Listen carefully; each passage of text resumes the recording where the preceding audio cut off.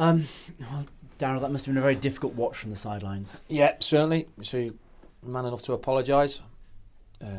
Not good enough. Created plenty of chances, didn't score. Really took their chances. 4-0. People will say, well, it wasn't. Yeah, it was a 4-0 because we got beat 4-0.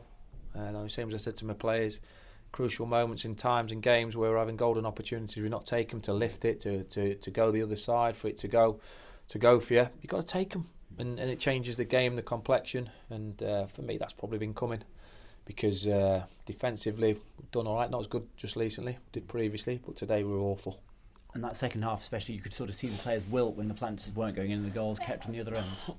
Yeah, and obviously Donny feeling confident and passing it round, making us look silly, so certainly not good enough.